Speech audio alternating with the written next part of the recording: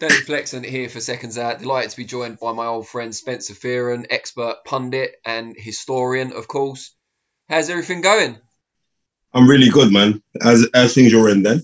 Good, good. I've just started Run 31, this local charity thing where you have to run 31 miles in March over the 31 days. But when I found out about it, 7 days had already elapsed. So that was a good Okay. start. Get Oyster card. Yeah. Get my step counter. Yeah, Um, yeah. First thing I wanted to talk to you about is Claressa Shields, someone I know you've got a relationship with, you know very well. She made history once again, no stranger to making history, of course, at the weekend, becoming the first person, first boxer of either gender to win undisputed world titles in two weight classes in the four belt era. What did you make of that achievement, and how does it kind of stack up against, I guess, the male boxers who've achieved undisputed glory in recent years? Um, that's actually not true that she's the first boxer, male or female. That's not true. In the four belt era, Evander Holyfield was the first. He was undisputed cruiserweight champion and undisputed heavyweight champion. in the Um, three belt era, not in the four belt era. Regardless of that, he's still I did undisputed. say that though when I did the intro. You know what? I did say four belt era when I did the whole, Clarissa Shields boost up. You've ruined I'll it. just check. You've ruined Just, it. I was just. Yeah. It's an incredible accomplishment for anybody to do it, male, female, or you know what I mean, or it's incredible. And to do it in the amount of fights that she's had as well. We got to give Clarissa all the props in the world. Really, really good person.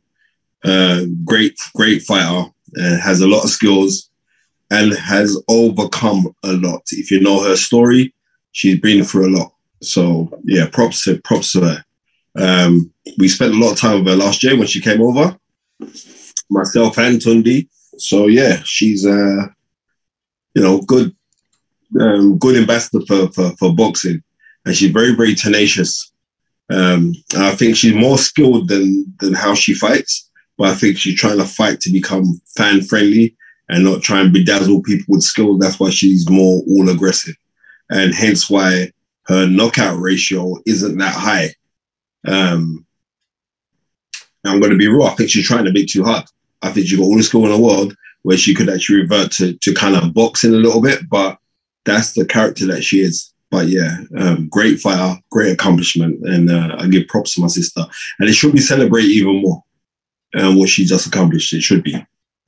And she's the self-proclaimed quote greatest woman of all time. Doesn't exactly roll off the tongue, I've got to say, but is she that in your view? Do you think she's achieved that already at the age of 25?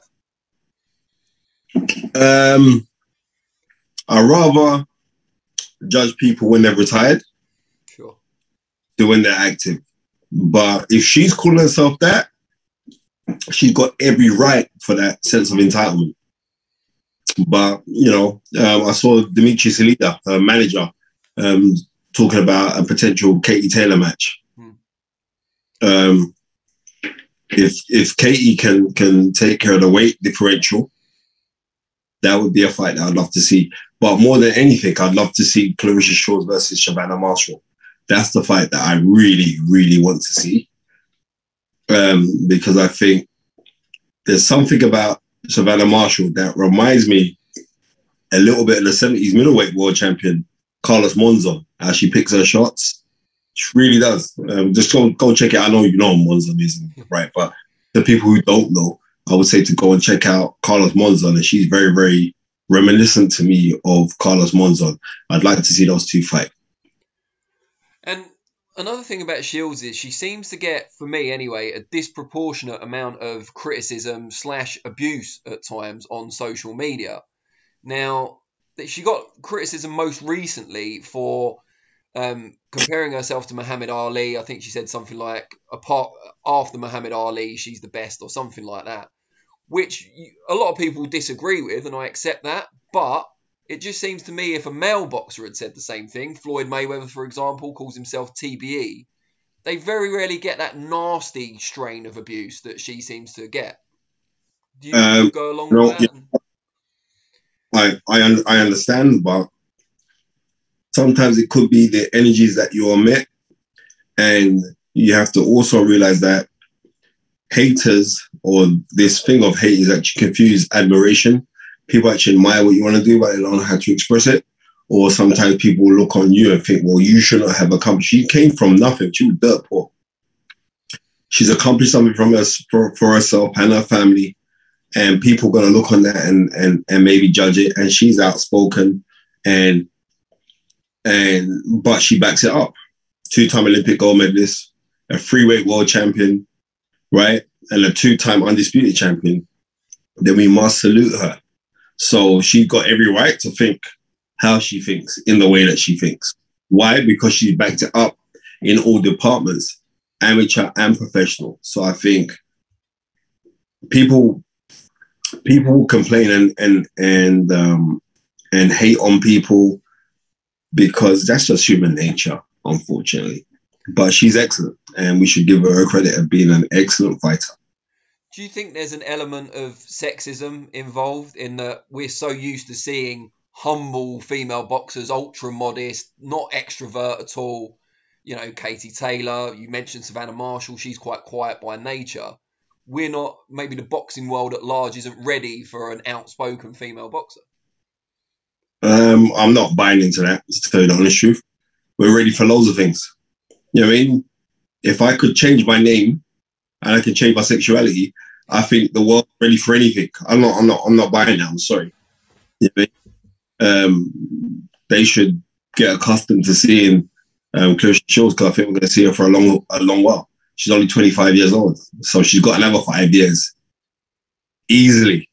You know what I mean? We haven't been able, because there hasn't been that many female boxers to wonder when do they peak, or who we can put analogies to balance it up.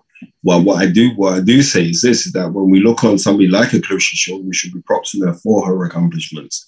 She's it was actually a lady that was working for her, Alvina Johnson, who introduced us. I got a lot of time for Alvina. She's my sister, man. So yeah, she's a lovely human being. So yeah, I would say, like, when we say, oh, we're not accustomed right now with all this Meghan and Harry business. Right. I don't want to talk too tough. You know what I mean? I don't want to talk too tough on this. You know what I mean? That's fair enough. I thought you were carrying on. No. I gave you a pause for you to fill in, but we're all good. I know.